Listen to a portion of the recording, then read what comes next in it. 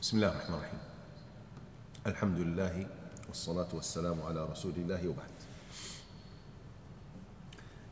In the previous session we addressed the verses in which Allah Azza wa Jal spoke about and described the situation of those wretched people who will be punished, either the disbelievers or the disobedient believers.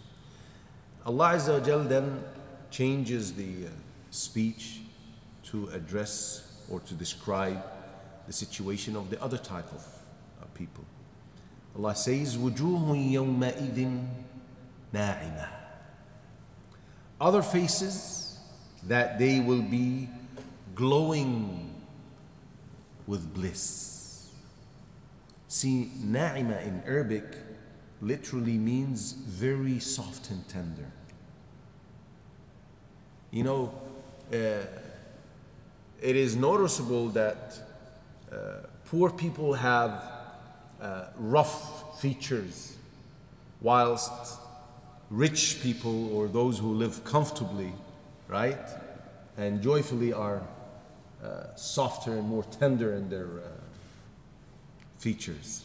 Allah Azza wa Jal is describing the faces of the believers who will be deserving of the reward with Jannah on the hereafter as being glowing, soft, tender, glowing with bliss. And one thing that's very interesting, a statement by one of the scholars of tafsir, he said, mentioning the reward of the believers who will be admitted into Jannah after one having read the punishment of the wretched, disobedient or disbelievers is more relieving to the heart, more soothing to the heart. Because when one compares himself to someone who's being punished without knowing that he's getting anything, just to know that he's not going to be punished, that type of punishment, that by itself is a reward. Psychologically, that by itself is a relief. That brings joy to the heart. Alhamdulillah, I am saved. Well, you get more, Alhamdulillah, but at least I am being saved from this.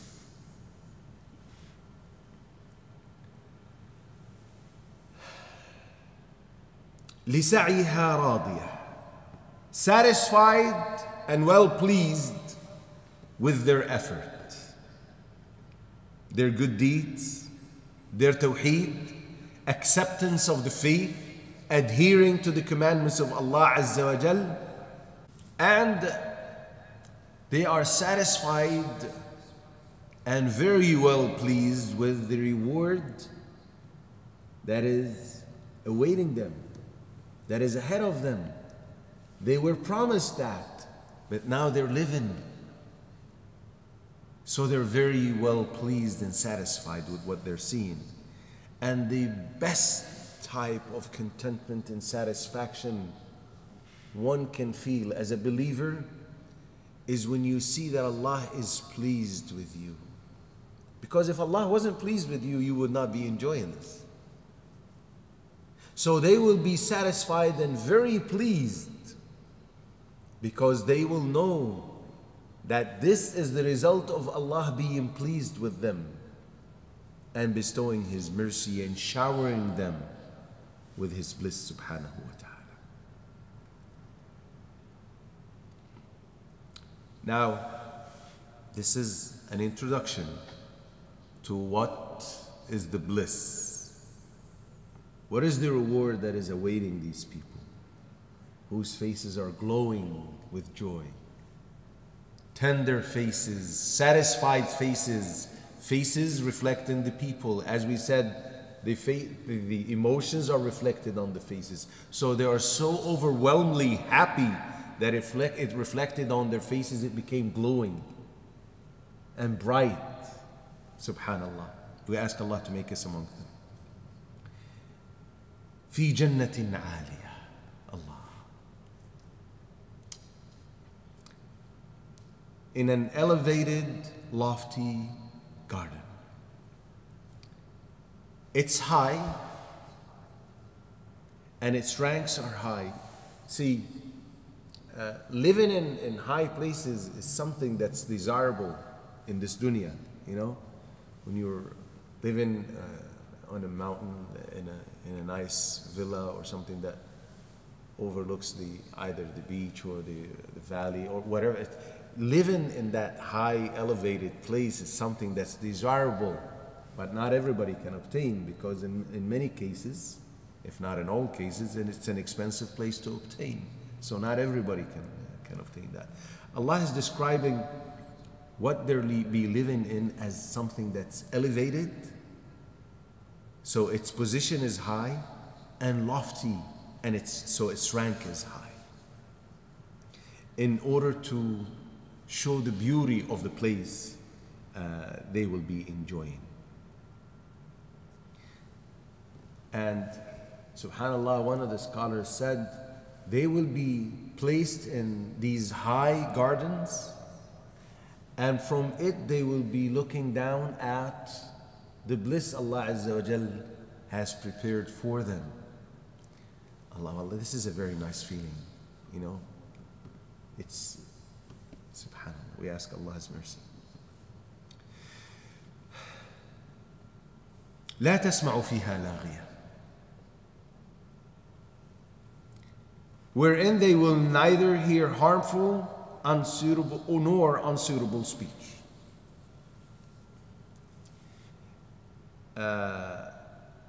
A form of reward is that you're psychologically also rewarded. One of the things that harms a person emotionally is to hear things that are evil, right? Insults or immoral words, or things that are talking about falsehood or going against the truth, going against the religion of Allah Azza wa Jal. All of these things are emotionally harmful. So Allah Azza wa Jal is saying, you will be saved from this. They will be saved from hearing anything that's displeasing to them, right? And amongst themselves, they will be dealing and saying things that reflect nobility and good manners.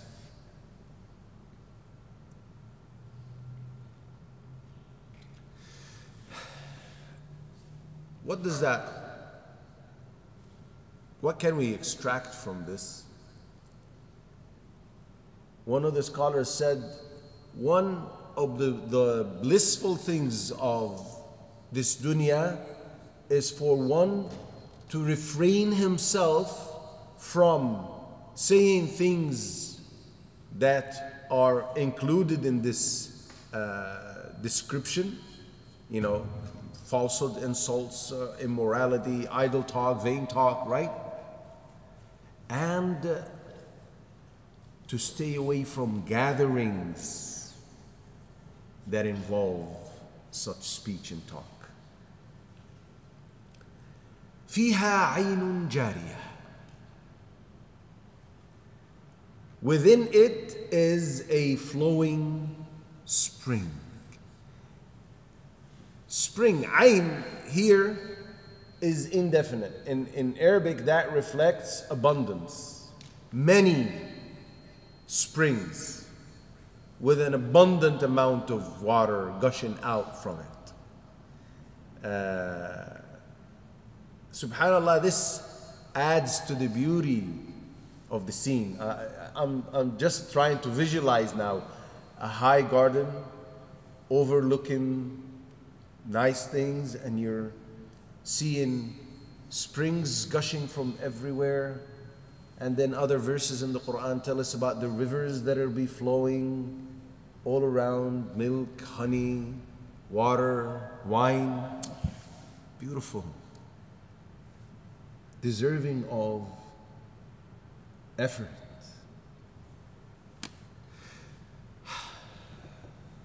Nice feeling, subhanAllah. And you know, one of the things that relaxes the person is to hear the sound of flowing water, you know? When you're sitting next to a creek or a river, and it's just flowing. It's a very, very relaxing sound. All of that, this is just part of it, you know. Subhanallah. فيها سرر مرفوعة. Within it are couches or thrones raised high. Right? It has 4 legs, you know, a couch with 4 legs. Ibn Abbas said its legs will be made of gold and it will be decorated with jewels and rubies. What a luxury, man. This is indeed luxury. He said, on it, there will be soft, cushiony mats. Whenever they sleep, they feel the sweetness of the comfort of the sleep they will enjoy. Allah. You know, when you're on a comfortable mattress, if you buy one of those mattresses that are medical mattresses, right, that are worth a couple of $1,000, when you sleep on it, you know, with a little exaggeration, you feel like you're in Jannah, right? It's so comfortable that you feel that, subhanallah, this is so comfy, you know. Allahu Akbar. What is Jannah going to be like if this is this enjoyable? وَأَكْوَابٌ مَوْضُوعَةٌ. And cups well placed, ready and set at hand. Cups. It's described not to have handles, right? And it's always full, ready for you to drink without your request, with any type of drink that you might desire. You know, the highest level of luxury here is that one would have servants in the house, say 100, right? Give me water. Yes, sir. They will run, bring water and come. Well, in Jannah, it's not like that. I want water, water is there, within hand reach. I want juice, I want wine, I want milk, I want honey. Everything is there. Ready.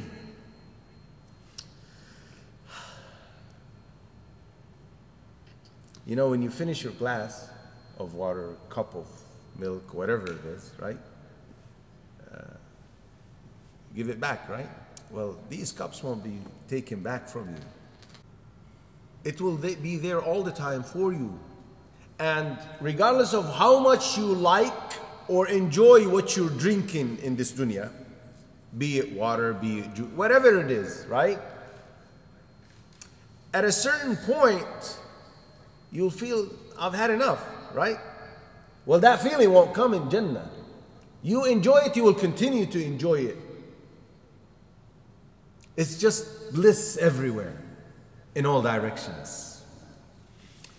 At-Tabari said, these cups will be placed at the edge of the flowing or gushing springs. Whenever they desire to drink anything, it is ready and full for them to drink from. وَنَمَارِقُ مَصْفُوفَةٌ. And cushions lined up in rows. Now, many cushions made of silk, velvet. You see the luxury you're talking about? You know, if you've ever been into model homes where they have very luxurious, fancy, classy furniture, right? They place a lot of cushions and they design them in a certain way, right? As a way of attracting you, right? Looks so nice. Well, Allah Azza wa Jal is setting the environment up for us to feel ultimate type of joy, luxury, Everything is fancy, everything is beautiful, everything is top notch.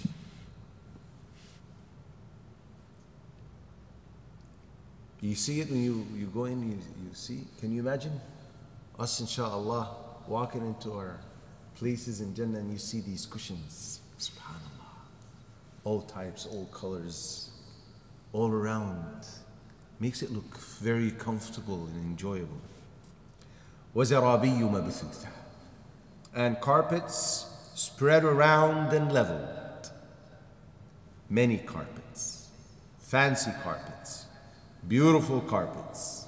It's just like, have you ever been into a place that sells rugs and carpets, and they sell very expensive, exotic, expensive rugs, and you know, you touch it, you feel like you're touching the skin of a baby. It's so soft, so smooth, right? Well, this is what we can see in this dunya.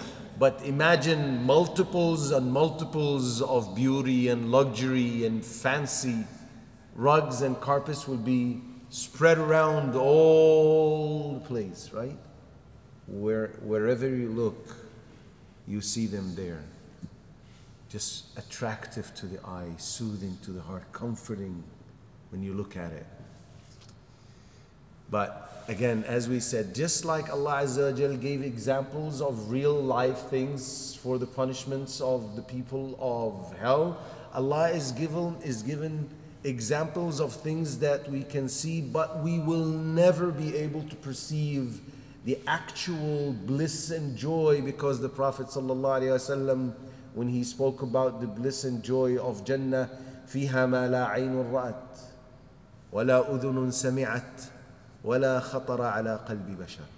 In it, there will be things, blissful, enjoyable things, which no ear has ever heard of, no eye has ever seen, and no heart has ever perceived. We ask Allah Azza wa Jal to make us among those who are deserving of the reward of Jannah, and to make us in the company of Muhammad sallallahu alayhi wa sallam. With this we will conclude this session, and we will resume in the following session. Subhanakallahumma hamdika ashhadu an la ilaha illa anta astaghfiruka wa atubu ilayk.